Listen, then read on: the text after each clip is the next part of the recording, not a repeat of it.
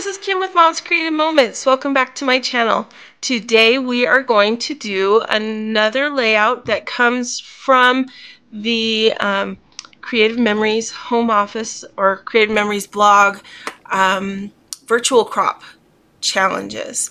And if you're not already aware, CM is doing an annual event where you can, if you keep track of all of the blog posts, all of the layouts that you create in conjunction with their virtual crop that they do each month, and if you do all of them and then submit your tracker at the end of the year, then they're going to do a big drawing at the end of the year for everyone who has been able to complete all of the layouts. There's usually about 4 each month, and some of them are single pages, some of them are double pages. I usually turn all my single pages into double pages because that's just how I roll, but you don't have to do that. And then there in September there is a worldwide virtual crop which has, I think, 10 or 12 different layouts. So and you don't have to do all of January's now. You could do January's in October, or whatever makes you happy or works out for what you are scrapping. So consider that, think about that, and if you're interested, go to the Creative Memories blog. I'll try to put a link in the description of this video so that you can find that easily and be able to go and get your tracker and sign up. Let's check out my workspace and we'll start looking at what I've got there for us. Okay, so I thought I would kind of take a step back before we get started today and just run through what led up to all of these pictures of Fantasmic. This was us waiting for Fantasmic at the end of our day 2, and then my son kind of did a little bit of a walkabout for my Aussie friends, and he went kind of wandering around and just took some photos of some places that we had not gotten to. Some cool pictures like this one of the carousel in Fantasyland, and the Golden Horseshoe there in Frontierland, and the lit up castle and things like that. And then he wandered over to Galaxy's Edge and took pictures of Galaxy's Edge at night with all the special lighting that they had over there. And then he came back and we watched Fantasmic, which was super fun. This is the layout we did just the other day with the special peekaboo pocket in the middle, and on the back of that is a page, a layout that I did a while ago that I just wanted to kind of remind y'all of. This is from when the dragon comes and Mickey fights the dragon, and I did this one right when the Enchanted Wizard paper pack came out, and so I think this is actually even the project recipe for that. So that one was super fun to do. And then the following page is the one we just did just the other day with more of that wonderful newsprint type of paper and the kind of pixie stars, as my husband called them. So today we are going to kind of finish up our Fantasmic experience and then be able to move on with our 3rd day there, which was our last full day there. But right now this will just be the last little bit of Fantasmic. And in trying to catch up with the last little bit of this show, if you've seen the show, then you know that this is Mickey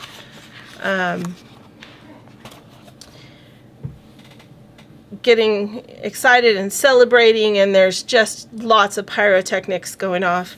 And so that's what we've got in this layout, is lots of pyrotechnics. And so I'm going to use, I decided that it would be fun to go ahead and try this sketch number 2 from the January virtual crop. And instead of it being a 1-page sketch like you can see here on this copied piece of paper.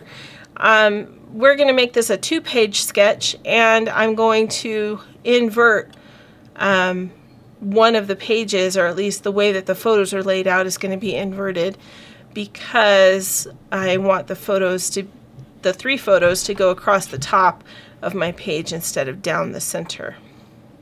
So let's see how it turns out. I'm excited about it. I think it's going to be fun. So I have right here 3 papers from the Disney Enchanted Wizard.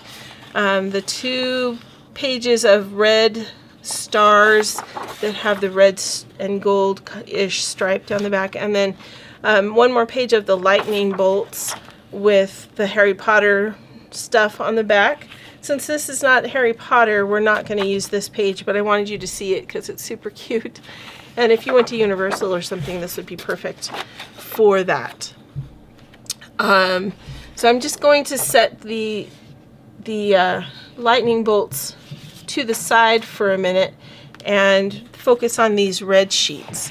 Now, I'm also going to take advantage of the fact that I'm working on black pages for these layouts, because when you work on black pages, sometimes you can use the black that's already on the page to represent what you might otherwise have to cut out of cardstock.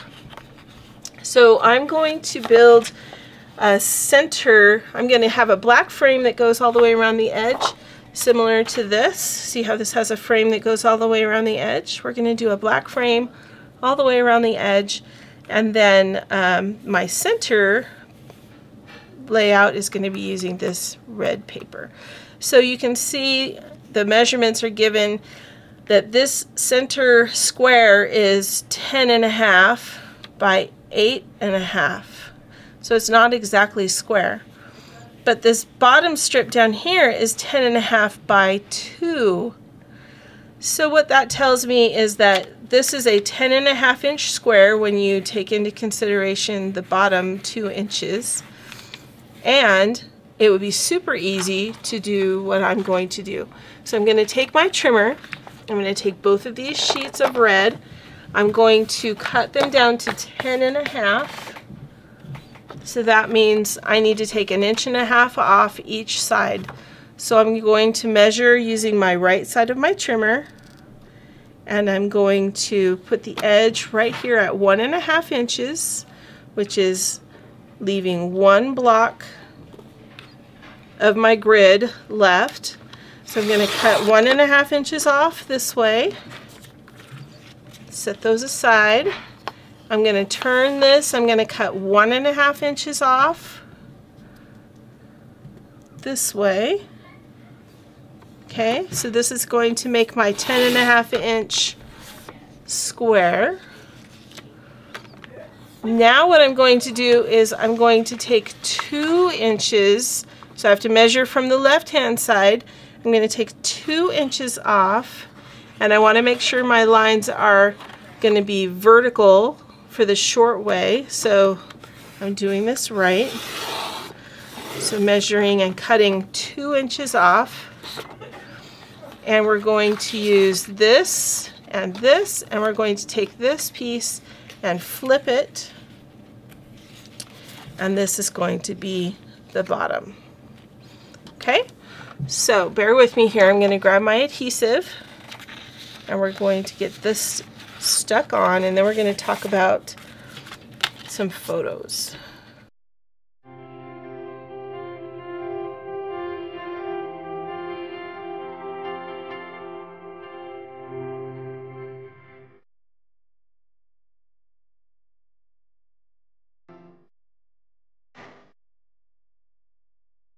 Okay, so with the second page, I'm going to go ahead and line up my second page right next to my first page so that I can get a better idea of how to make this even, because I want it to be as even as possible. And even if your measurements, even if your placement is slightly off, if both sides are even, then it will be fine. So just keep that in mind. Okay, we're going to get this base put on. Notice I'm only putting about a 1/2 inch of adhesive in about 4 or 5 places along that edge. You don't need to put it all the way down the edge. Your adhesive, if you're using Creative Memories adhesive, your adhesive will hold. And as I say all the time, please, if you're going to spend the time to create an album like this, don't use anything but Creative Memories adhesive. I trust it implicitly. I've had more than one book that was not made with Creative Memories adhesive fall apart, and you just don't want to have that happen. Okay? Trust me, you don't want to have that happen. Alright, I'm going to cut these 4x6 photos down to 5.5, and they will fit much nicer for my needs by doing that. So I'm just using the edge of my trimmer, that's 5.5, and cutting off whatever is extra. You'll notice that that's not quite a 1/2 inch. You see, I don't know if you can see that on my mat, but it is shy of a 1/2 inch by at least a 1/16, which, you know, doesn't really make a huge difference in the grand scheme of things, but when you are a scrapbooker, sometimes it can be important. Okay, so these 3 photos that I have of the fireworks, I want to put across the top of my layout. Each of them are 4 inches wide this way, and I could do 4, 4, and 4 and put them right next to each other. However, you'll notice in the layout there is a gap in between. Not only that, but these are 3x3 photos, so they fit very neatly in our 10.5 inch inner square. I actually don't want to cut these down to 3x3. I feel like if I cut them down to 3x3, they would lose some of their impact. So finding a balance between 3 inches and 4 inches would mean possibly making it a 3.5 by a 3.5 inch square. Or you'll notice how this one right here is much smaller than the other two. We might be able to kind of do 2 large ones and a smaller one. So I think what I'm going to do is, first of all, I'm going to start off with doing a 2 4-inch squares, because it's much easier to continue cutting down if we need to than to try to put it back once we've cut it off, right? Okay, so that one's a 4-inch square now. We're going to make this one a 4-inch square as well. Let's see, I'm going to trim that there.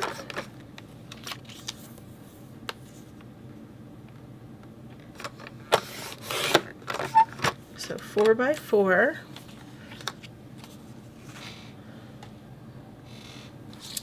And then we're going to, let me just lay this on my page and get a better visual of what we've got. So if we're going to try to keep them within the confines of our 10.5 inch square, that doesn't leave us very much room in between. That leaves us about 2.25 inches, 2 inches, so that we have a little break in between. Let's see if we can do this one in a 2-inch layout. This one's going to overlap just a little bit. So what we may do, I'm going to cut this where I feel like it should be cut, and then we'll see what that means where we have to move our other photos. Let's see if we can just play with the spacing just a little bit. So this is cut at 2 3/8 right now. 2 3/8 by 4. Let's see what that means. So So it may mean that we have to come all the way out. If we come all the way out to the edge of our 10.5-inch square, will that slide up in between? It does, and it allows us just the briefest of breaks in between. So I think I like that. It's either that or I would push these out just a smidge, maybe about 1/8 of an inch into our black border around the edge, which I actually almost like that better. And then these two photos are going to overlap each other and go down here on the bottom like that. But we need to come up with something that we can put across this seam at the bottom in order to be a little bit more in line with the layout sketch that we've been given. And then we also need to try and figure out which of these photos we might want to mat, because you can see this 4x6 photo here has a mat around it. So let's see. I pulled out this lightning paper so that we could use it to mat, because it matches the yellow in here pretty well and pulls the yellow out of some of the photos nicely. I don't want to flip this over because of the design on the back not really going with what I've got in my photos. So let's see, what could we use? Let me take a look at my stickers and see if there's anything in my stickers that we could use to add to create a border. So we do have these. Those would be fun, these swags. Actually, those would be really fun. Let's look at those. Let's look at the swags. And I'm going to put my trimmer up here. We'll use it again in just a second. But for right now, I'm going to stick that over there. And we're going to determine, so we probably need, I'm going to start with this one.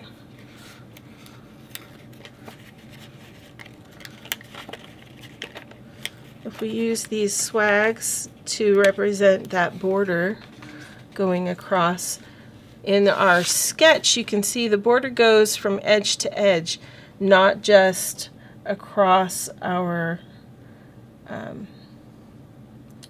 that break where the 2-inch portion of the paper is. So if we stick those there like so, and we can come back in with another one, and because we're only seeing a portion of that edge anyway, because we're covering some of it with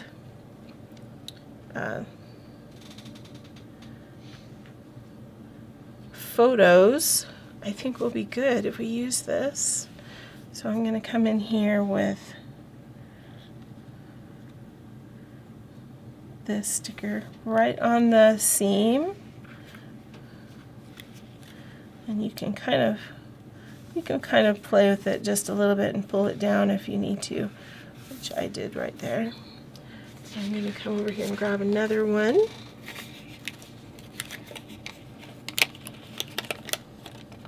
But I really think we're not going to need all of this one, because this is going to overlap.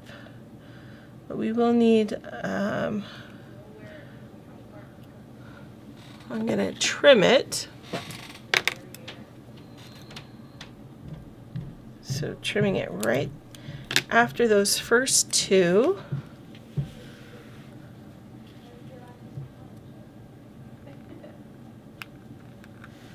Like so.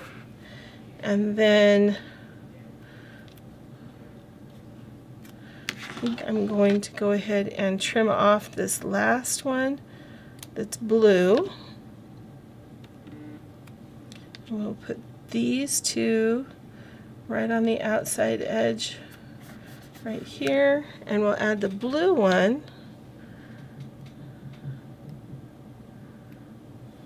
much. Actually, we need more than just one space right there. So I'm going to save the blue one. We might use that somewhere else. So I'm just going to stick it right back on here. So this is going to come down like so. And then this one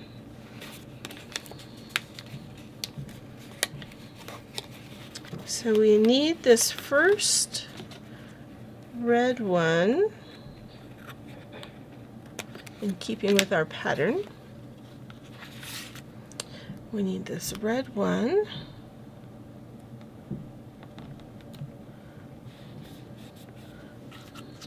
Right there. And then we need probably two more.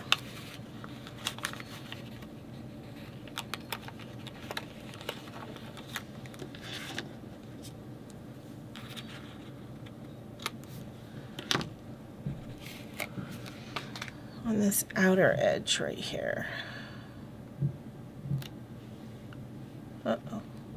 That was a little bit beyond where we needed it, so let's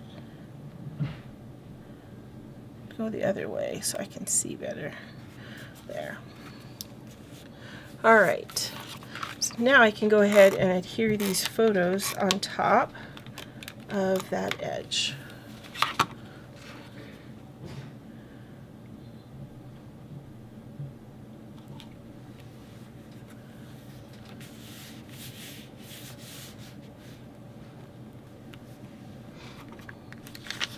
And actually, we need to mat something. So let's come back in here and we'll figure that out. I'm gonna take this lightning bolt paper and I'm gonna cut it this way. We're gonna go, let's go, we're going to go 4.5 inches so that our lightning bolts are upright.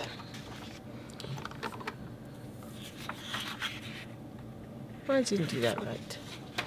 I need my lightning bolt to be upright this way for that photo. Alright, since my visual capacity is slightly challenged today. Give me a second here, my adhesive is not playing nice. There we go. I'm going to do this a different way. This is not typically the way you see me do this, so I will,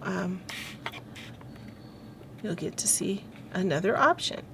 I'm going to adhere my photo to my mat and then I'm going to cut it. So I have done this before, but I think on camera I usually try to do this by cutting the mat first, but you can measure the mat or you can just visually make a guess. And so I'm visually making a guess by cutting it this way.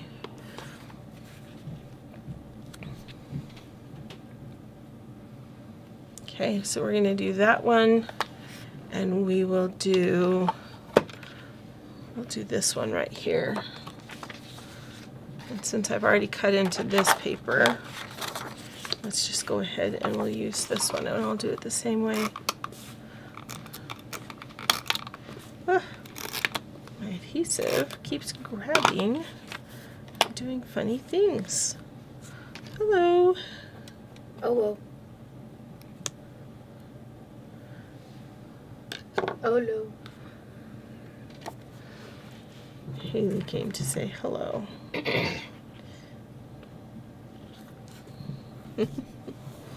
Fingers. Alright. So this one I'm just going to visually do too. But basically, because this one is cut shorter, it's going to have a different measurement. All right, so ultimately this mat ends up being just about 6 inches, a little shy of 6 inches by about 4 1/4. And that one will go there. Let's see if we need to mat anything else or if that will be sufficient. I think that actually might be sufficient. Although we could put a mat around this center guy right here just because he's in the middle. Or we could do the red. Maybe we'll do the red. Let me grab this strip over here. We'll mat the red so that he pops off the page just a little bit more since he blends in with our base paper. I think that will look nice.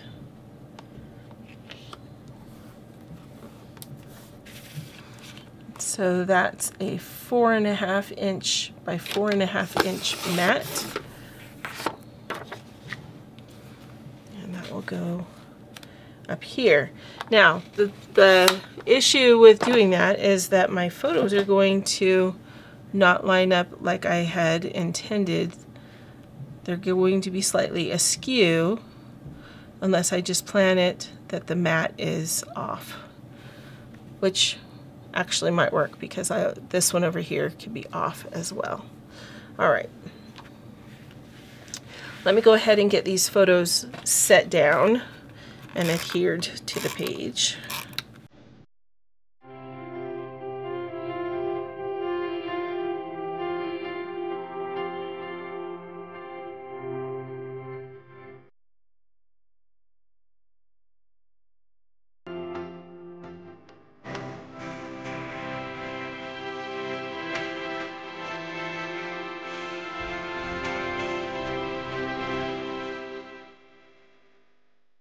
All right, so now we just need a few embellishments to go ahead and finish off this page. So I'm just going to grab some foam squares, and these, I think we're going to go with Magic is in You because that's kind of the theme of Fantasmic, right? Mickey saves the day because he's magic all along.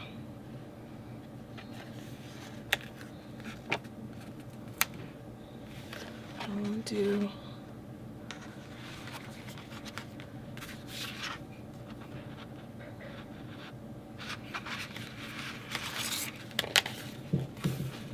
we can do a sword and a shield. Oh, excuse me, my goodness sake.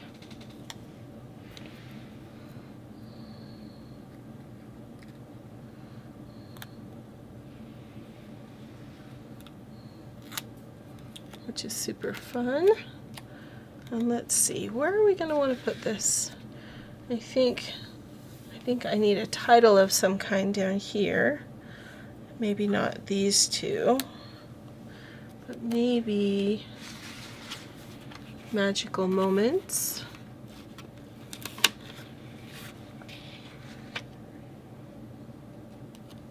It doesn't really pop off of there very well though, does it? Because it blends in so much. What if we added it to this paper and then cut a little bit around it to give it just a little bit of panache, and then we'll add the sword and this shield to it. I think that would be a fun way to add emphasis. So I added my sticker to the same background paper that I used to mat the photos that are on the page, and I'm just carefully going around it to add just a little bit of an edge. Not a huge amount of an edge, just a little bit of one. We don't need a huge one. Just need enough golds to separate it from the red that it's going to be on top of.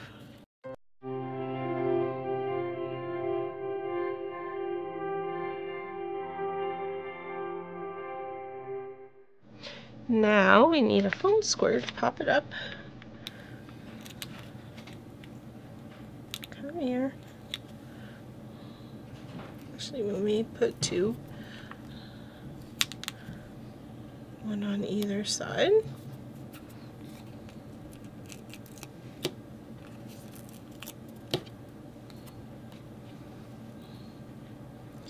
We can say magical moments.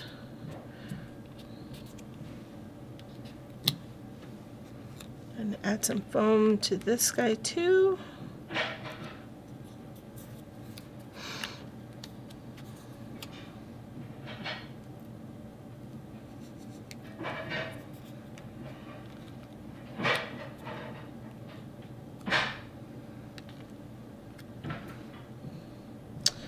This one needs to be cut a little bit smaller.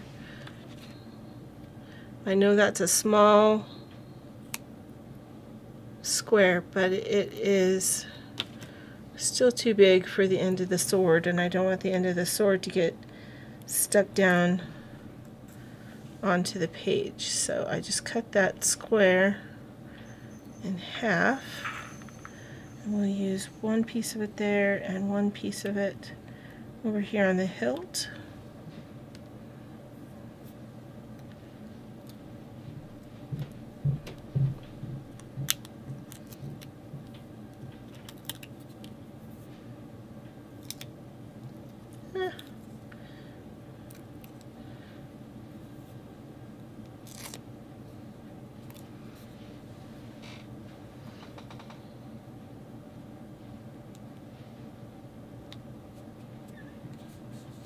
And I'll put that down right there very carefully. Magical moments. All right. Now, I think I need something here. And I don't know if I want to put something in here, up here. Maybe we should say all smiles and add some smiles, or these, that's what we'll do. So the sticker sheet actually has some cute fireworks. So we're going to add the fireworks in a little bit of a cluster. Maybe we'll do red and green, since we've got all smiles, to add to it as well. And we'll use that red one in another spot. So let me get this green one off.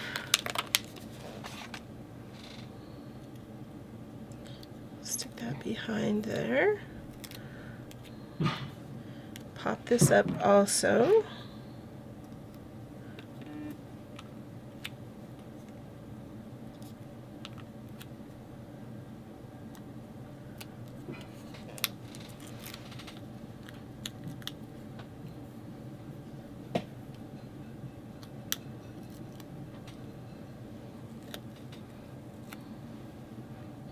Put that kind of right there in the middle, and then we'll use Magic is in You and add that little firework behind it and something else in front. Maybe a lightning bolt.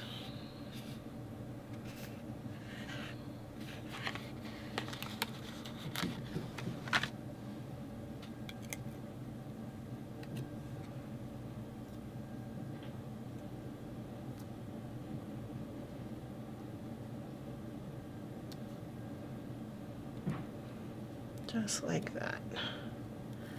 Okay. Some more foam squares on this and we will be good to go. Come here.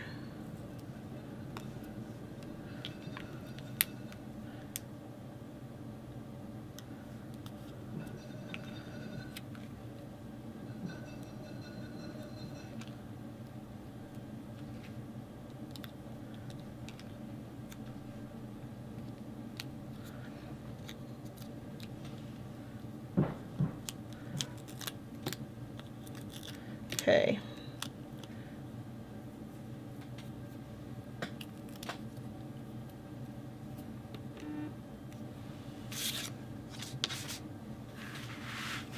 This one's gonna go right here.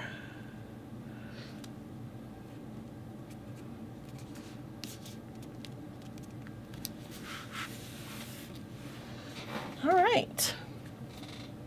So not too bad. That one went together fairly simple and easy. Let me refresh your memory as to what the sketch looks like. This is the sketch we were working off of right here.